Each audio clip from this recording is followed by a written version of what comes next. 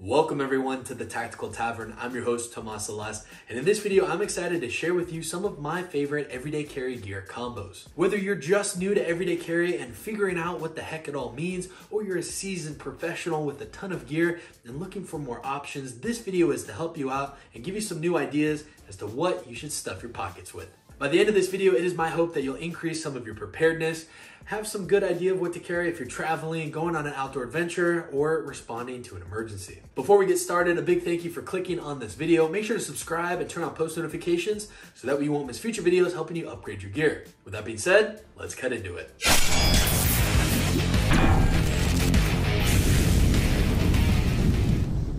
Starting off, we have the things that started it all. I was recently on a travel adventure and I needed a couple of things that I could bring with me through TSA, and I decided on these. What I really enjoy about Olight gear is that they offer great quality, but yet they're still at the price point where it's, dare I say, disposable. Meaning that if you lose it, break it, or damage it while you're out on the go, you're not gonna be out a whole bunch of money, like relatively 20 to 30 bucks for some of the items that we're talking about. For me, one of the most important pieces of any everyday carry is a flashlight, and this new i3T EOS in the bronze and teal colorway is gorgeous and pumps out 180 lumens on a single AAA battery. You have a low and a high, a reversible pocket clip so you can slap it onto the brim of a hat and use it for any medical emergencies or just simply an impromptu headlamp. What makes this great for a minimalistic, lightweight, or travel everyday carry setup is that the AAA batteries are found everywhere. So you're not gonna have a hard time putting fresh life into this light. That i3T EOS is fantastic, but if you wanted something with a little more oomph, the Warrior Mini 3 will have you covered with 1500 lumens. It's still compact enough on an 18650 rechargeable battery. The pocket clip is pretty good and it has a ton of different user interface modes that you can cycle through so you're not blinding the crap out of yourself looking for a map. I like this because it gives you a little bit more of a fistful light. It's still relatively compact compared to other tactical flashlights and gives you a lot of utility factor. And sticking on this theme of ultra lightweight gear, the new O-Pen Mini is fantastic. It weighs literally nothing. It's skeletonized, right smooth, and I love traveling with a pen so you can take down notes or numbers, especially if your phone dies, you can still record important information, or better yet, leave a note telling someone where you're going. Having a cutting tool on you is important no matter where you go, but while traveling, that can be really challenging. But this is where the Oracle Pro TI comes in really handy. What I really enjoy about this multi-tool is the functional bottle opener. It does have a little bit of a pry bar, screwdriver, scraper, which is kind of nice. Deep carry pocket clip. It comes with the leather pouch, so you don't have to worry about losing it or scratching up any of your gear. But best of all, it also has a lock on here, preventing the blade from coming forward. And if you are traveling through secure areas, you can throw out that blade and upon arrival of your destination, throw in a new one and you're good to go. This thing is so functional. I mean, after all, it is a utility blade, but it comes out in different levels so you don't over perforate anything. Comes in really handy for any of those pesky blister packages and just having a small utility blade on you. But what I really enjoy is that if you're left-handed, this thing is so easy to use. It's honestly even more comfortable than right-handed. Of course, you can still use it with your right hand, but in a lefty grip, the thing just slides in and out. So I carry this usually everywhere, and then you're not ruining any of your other higher end cutlery tools. The titanium version is the premium option for around $50, but you can find the original version with like G10 for around 20 to 30 bucks. If you do want to save some money on Olight, I'll put a link down below and use discount code TACTAV to save 10% off your order. Maybe your adventure calls for something a little bit more outdoor friendly, and this next EDC setup will have you covered. Anytime I venture into the outdoors, I like to have a quality piece of cutlery, if not two or more, but let's say you could only have one for this scenario, I would recommend the Tops MSFG folder. It has an extremely versatile Bowie style blade shape that's comfortable for all sorts of utility cutting work.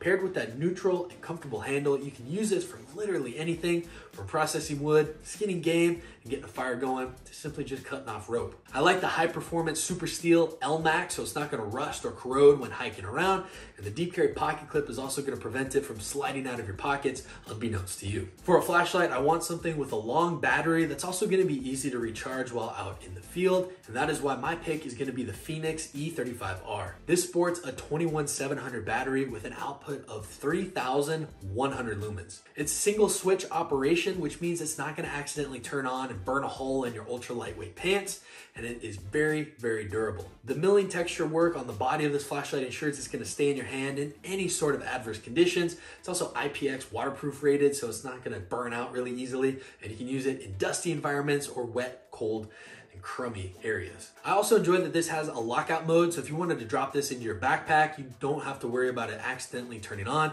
It also has an SOS feature, and I really enjoy that that illuminator tells you your battery life, and this thing is ultra dang bright. I also like that if you're using this in a camping setting, it has a flat back so you can slap it down onto a table or your tent site and illuminate a larger area. For any outdoor adventure, having a way to start a fire is crucial. A lot of people will go with a Bic, but you can simply take that mini Bic lighter that's super lightweight and increase its survival capabilities by throwing on a little duct tape around there. The problem I have with Bics is that if you accidentally press down on there, you can run through all your gas, so a lot of people will put like a zip tie through there, but still, they can easily break and they're susceptible to water damage. My preferred method is a ferrocerium rod. In this case, we have a double feature and highly versatile rod. This is the Schomer Tech Fire Stick. This fuses together magnesium and a ferrocerium rod, so you get the best of both worlds.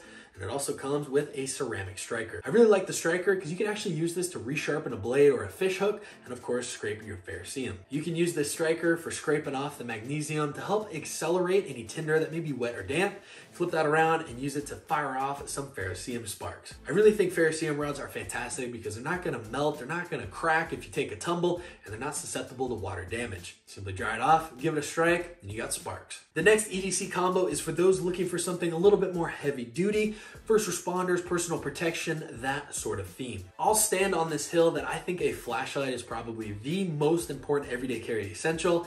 And for this, you want something heavy duty that's gonna pack a punch. In this case, we have the Nightcore P23i. I've also recently got my hands on the Nightcore MH12 Pro, and let me tell you, this thing rocks. So if you wanted something just a little bit more streamlined with similar capabilities, that is certainly a great option. What I love about these Nightcores is that it focuses 3000 candela into a highly tight hotspot, which is gonna burn through any photonic barriers such as window tint or fog, and it's gonna focus all that light and candela into the opponent's eyes and allow you to see further too. This also has that crenulated bezel for any of your repeat activities.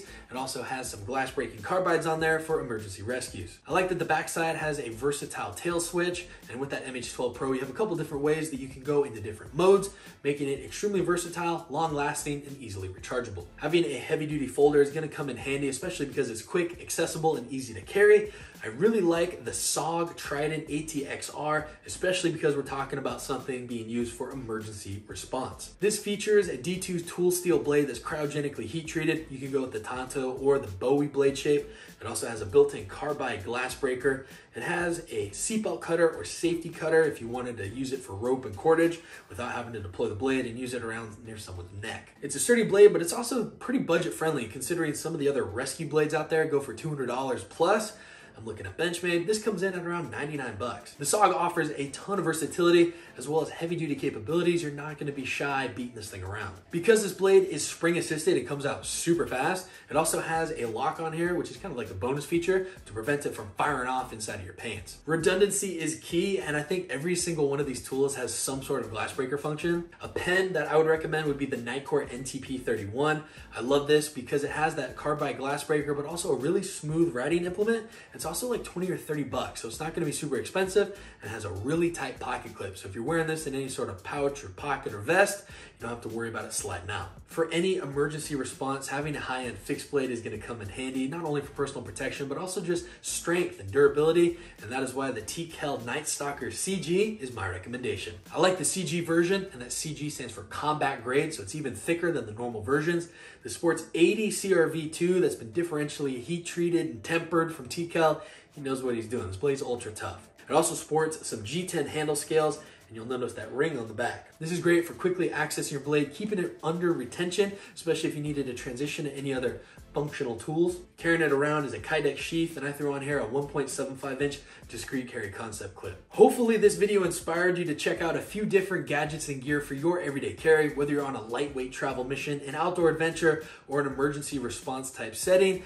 These should give you a couple of different things to help you upgrade your preparedness. Do me a favor and let me know which was your favorite set in the comment section down below, and is this a series that you think we should bring back in the future? If you enjoyed this video, please make sure to drop a like, share it with a friend, and subscribe, as well as check out the links down below because there's multiple discount codes and special links that'll help you save money. Also make sure to follow us on Instagram at Tactical Tavern. With that being said, my name is Tomas Alas. Thank you for watching. I'm excited to see you in the next video, and remember, be prepared, be practical, stay tactical.